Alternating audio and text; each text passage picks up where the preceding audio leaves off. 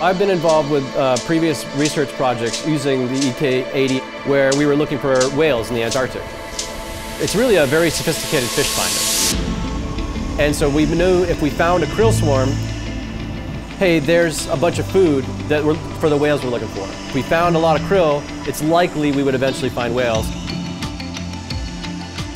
My name is Julian Race. I am the Science and Technology Officer on the research vessel Ocean Explorer.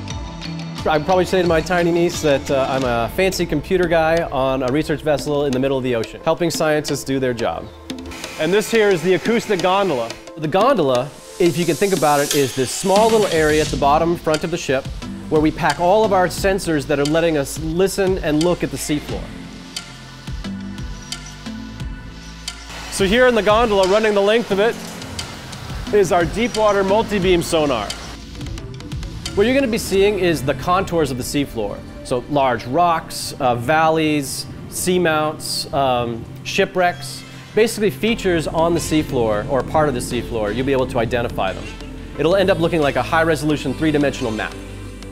And that's really important because we can look for interesting features that might be driving things like upwelling currents, which can then drive nutrients to the surface.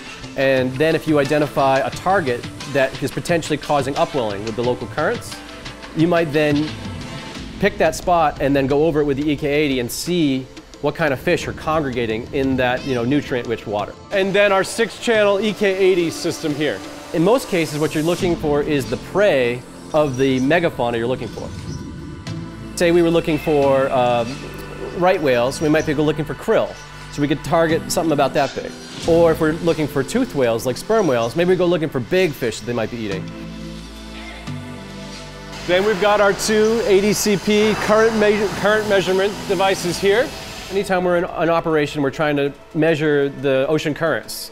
One, that's just an important data set that we want to contribute to the global oceanographic community. The sub-dive team is always looking at those ocean currents, and that's a big, big part of their dive planning. Our 12 kilohertz sub-bottom profiler.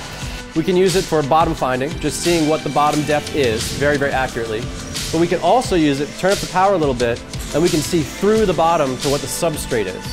So we can see not only the water is 1,000 meters deep, but we can see it's 1,000 meters deep with what looks like 10 meters of sand, or 10 meters of mud, or it's rock, or it's coral.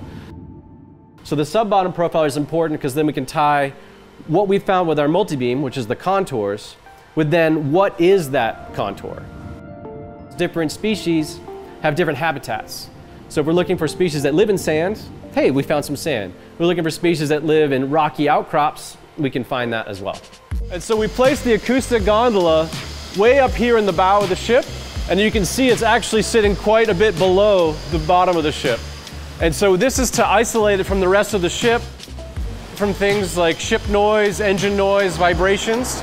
And it also puts it way forward of the ship because the quieter that these instruments are, the better the quality data we're going to get out of them.